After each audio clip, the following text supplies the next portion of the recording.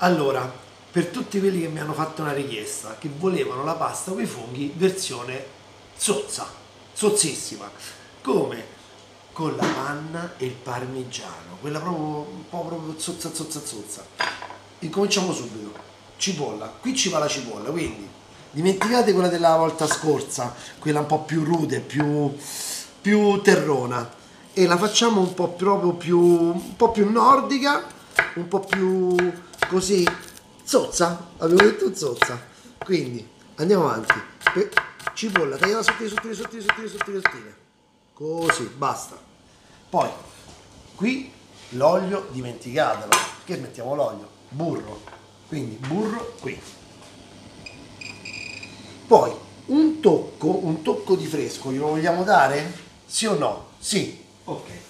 Quindi io normalmente faccio così, metto, quando ho le erbette fresche le metto poi a congelare senza che poi le faccio rovinare, no? Quindi le congelo e metto la salvia, che a me piace moltissimo, con i suoi funghi. Poi metto, aspetta, mi serve un mestolo che qua non ci manca. Eccolo qui, mestolo, mettiamo un pochino di acqua, così, e lasciamo proprio stufare bene bene la cipolla. Mi raccomando, questa qua è una cosa importante, perché noi dobbiamo fare i furbi, non dobbiamo far sentire la cipolla, i pezzetti di cipolla, dobbiamo farla proprio diventare trasparente, che si scioglie. E intanto questo va. Poi incominciamo a dedicarci ai funghi, quindi sfruttiamoli fino a quando è periodo e stagione. Già l'ho puliti. Questo è abbastanza buono, guardate che bello, bianco, e lo faccio così, a dadini. Prima listarelle, così, e poi a dadini così.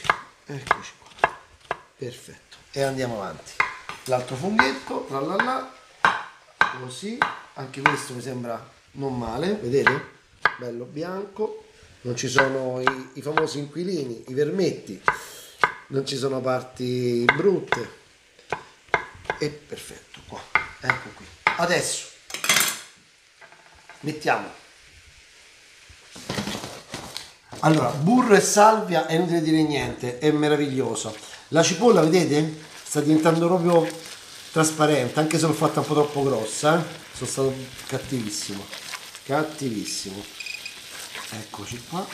Poi mettiamo i funghi, adesso, appena si tira un pochino, aspettiamo un pochetto, tirati.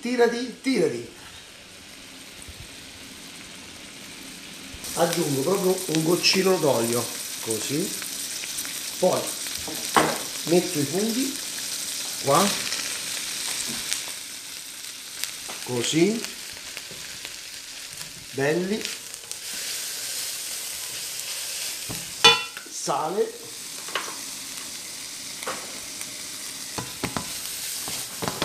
vedete il fungo che cosa ha fatto?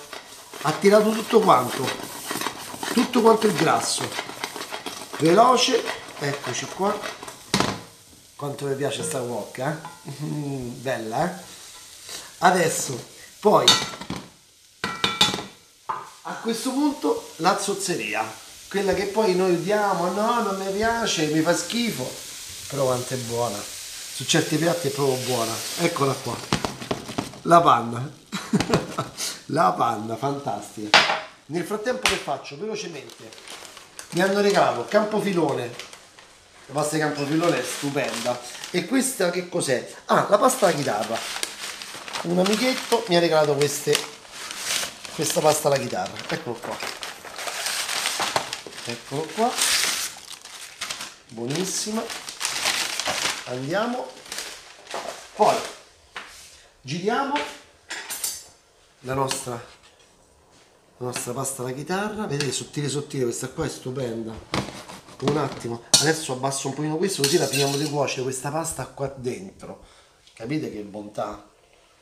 Quelle proprio cose, queste sono proprio le cose, ecco, sono proprio le coccole vere. Tempo che cuoce la pasta e la buttiamo qua dentro. Va bene così. Adesso aggiungo la pasta.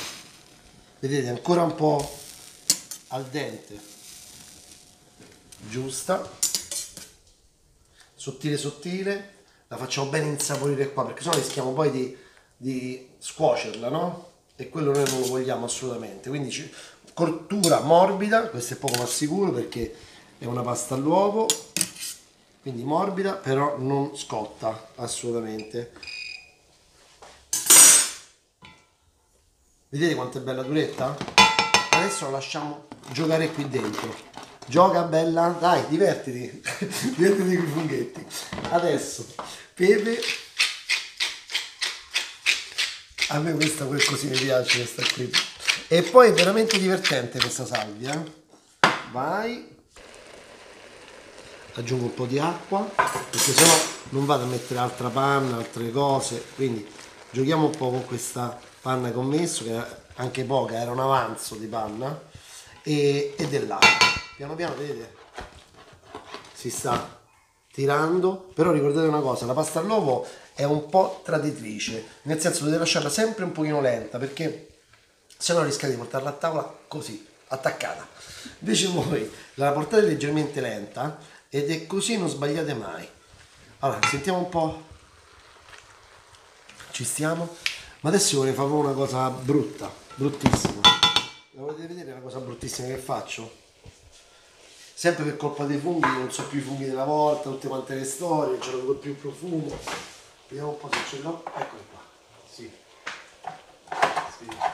Sì, ce l'ho.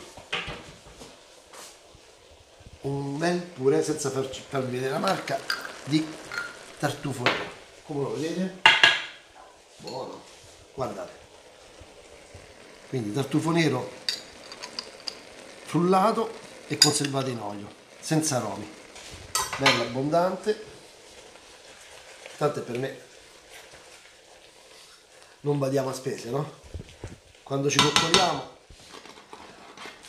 mamma mia, buona da morire questa, buona da morire. Ci siamo? Ci siamo. Il sale andava bene. Sentite il rumore. Questo è il rumore dell'amore. Sentite.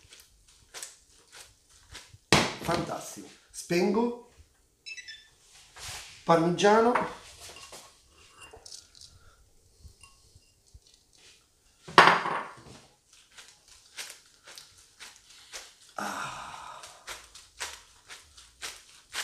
Che bello, spettacolare. E vai, che ci importa, vai, senza un domani proprio, vai. E adesso assaggiamo subito.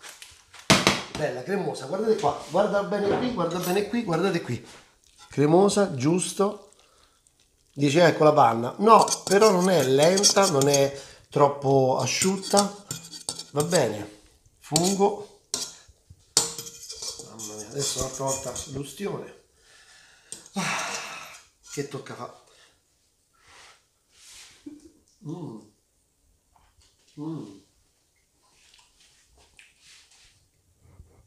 Buona. Mangio pure qua. Faccio così. Buono. Si può rifare. Riprovateci. Buonissimo.